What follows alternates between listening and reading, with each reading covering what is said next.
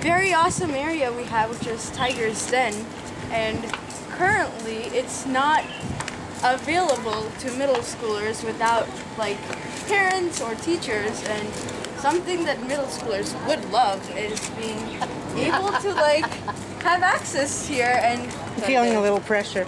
Yeah, but it's like just a suggestion. That's something you'll love. As you can see, I've been wearing pajamas today. I know. I would have worn mine had I known it was going to be pajama day.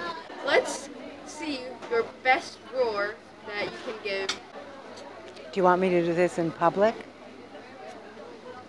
Your actions are public. Wow.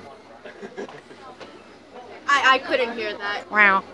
Yeah, that's sweet. What's your best roar? That's my best. Yeah, you'll find I'm very quiet. My best tiger roar. Oh, wow. Okay, this is a sleep-deprived tiger roar. Roar! And part of that is something that's a big part of like us as students is how we're graded or standard-based grading. So we were wondering is if you would tell us a little bit about what your philosophy was on standard-based grading. Absolutely. Just kidding. Oh, you're just kidding.